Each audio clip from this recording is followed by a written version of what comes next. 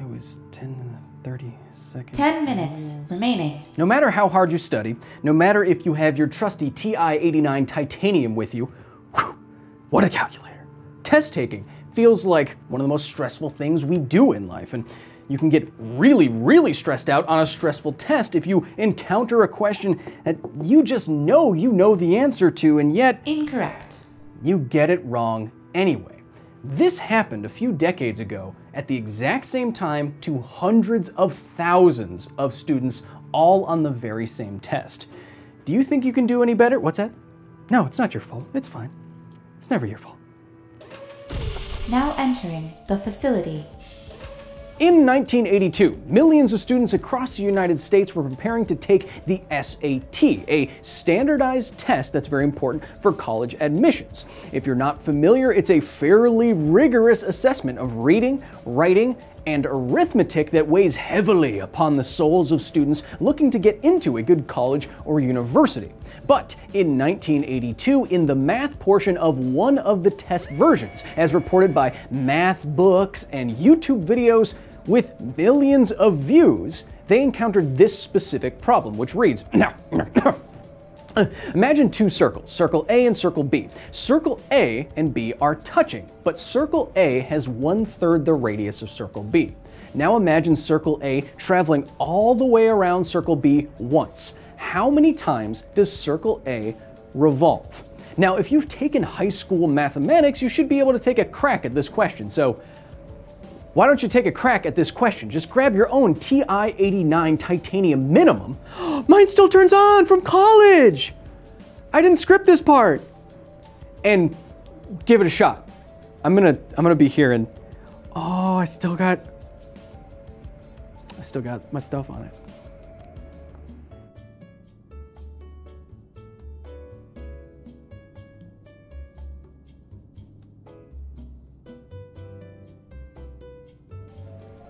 Oh, shush. Oh, shush. What's that? No, it's not your fault. Oh, shush. What? No, it's never your fault.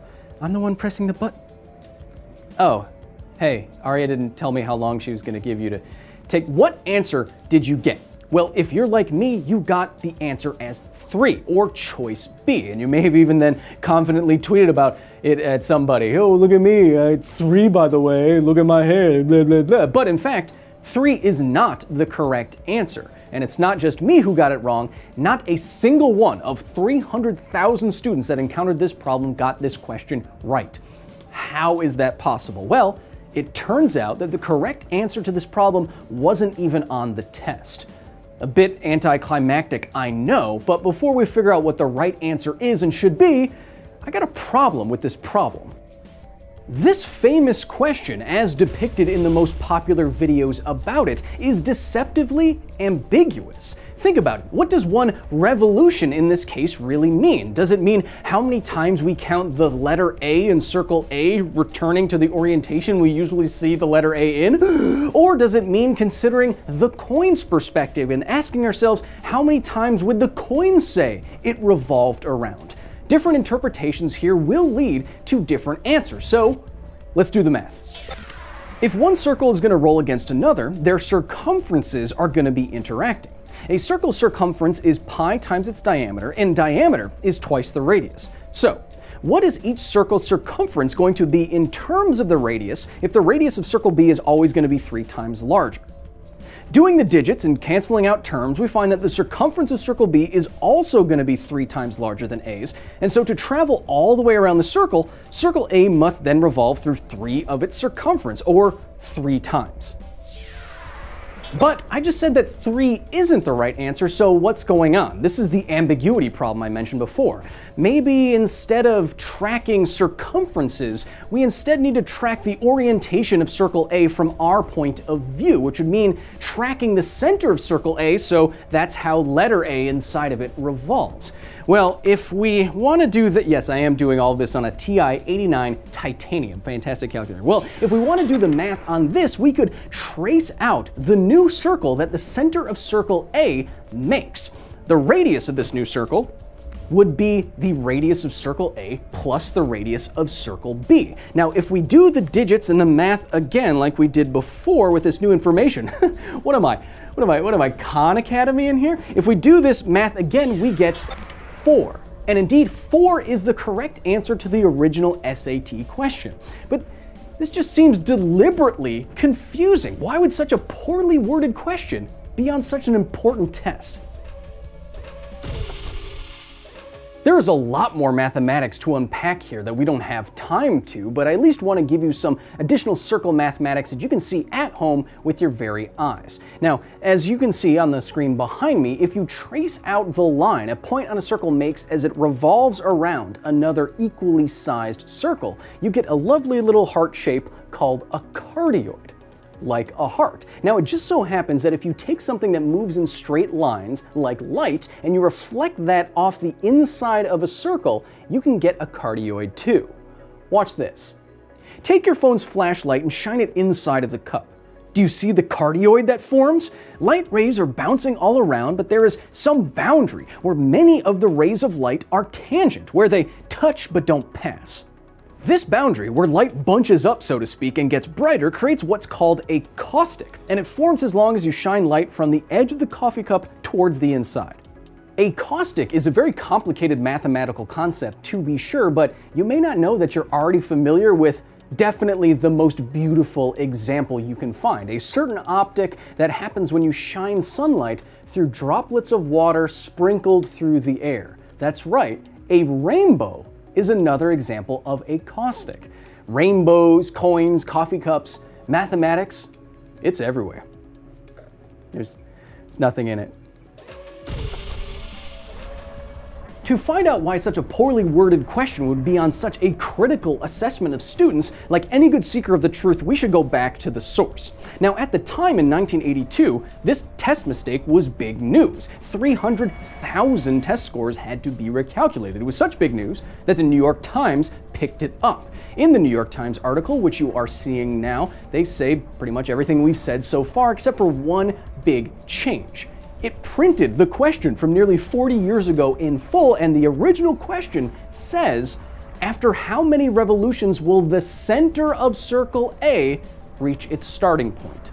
The center of circle A. We just did that math and we understand the answer. You know, it's almost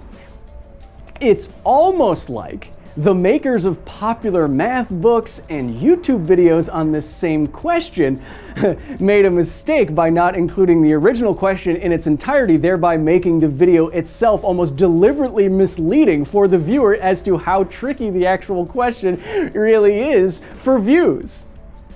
Imagine that. Let's check our answers anyway. I'm going to use a handy online tool I found to make things easier. I have set the radii to their appropriate ratio. Let's focus on the center of the smaller circle first and see how many times the radius dimension there, the line, points to the left, the equivalent of the letter A going back to its starting position. Okay, here we go. 1, 2, 3, 4. See? Okay, this time we're going to focus in on the coin's perspective and count how many times the dot on the edge of the smaller circle touches the larger circle's surface. Here we go. 1, 2, 3. See, the same situation has two different answers when the question is not properly specified.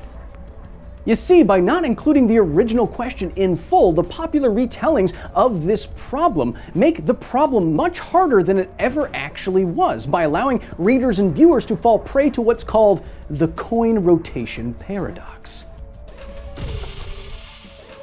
The coin rotation paradox is a counterintuitive conundrum similar to this SAT question that you can perform at home. All you need are two equally sized coins. I'm using quarters here because I'm stupid rich. So here's the question I'm presenting to you with my very veiny hands. How many revolutions will one coin make around the other? Well, your brain reflexively tells you just one because the circumferences are the same. But let's watch Washington's nose here. Let's see it when it's in the same orientation facing this way that it is now. Carefully, to minimize slipping as best you can. There you go. One revolution and it's in the same orientation. So to complete it, the essence of this coin paradox is that even though the circumferences are the same, no slipping, no slipping, even though the circumferences are the same, it takes 2 full revolutions. This result does seem odd at first, but it's the same as tracking the center of circle A as it travels around circle B, and we know and understand that math already. Now, let's track a spot on the coin's edge. When does Washington's nose touch the right side of the coin again? Let's try it from its own perspective. Minimize slipping. Perfect. Perfect. Absolutely perfect. I think you see where this is going. If you do it right, there, it only takes 1 revolution. Just 1. The coin rotation paradox isn't really a paradox, of course, it's just a result that goes against our knee-jerk reasoning because of a lack of specificity, and our brains just naturally default to one point of view, our own, over another. I think it's kind of ironic that popular retellings of this SAT question fall prey to the very same illusion that makes this question so hard in the first place. Just goes to show you, it pays to do your homework. Time's up. Please turn in your tests. Wish me luck. Until next time. So if supernova B explodes next to zeta B with a velocity at... Don't worry about it. Now exiting the facility.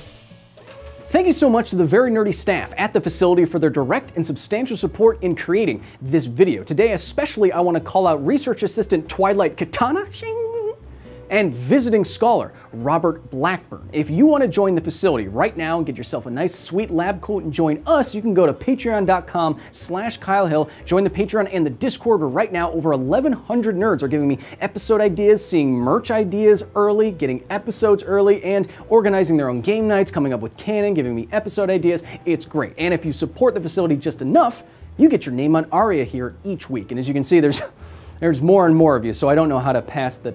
If it sounded like I was calling out people who make these kind of trite math books and perhaps YouTube videos that aren't as specific as they can be, that's because I'm calling them out.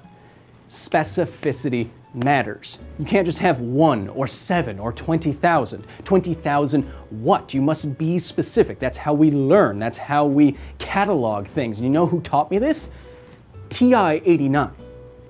TI-89, and this is true, is the only person's name that I remember from college. I literally cannot remember a single person's name. That's where my head's at. From all of us here at the facility, thanks for watching. That's right, I sound like this. I'm a calculator.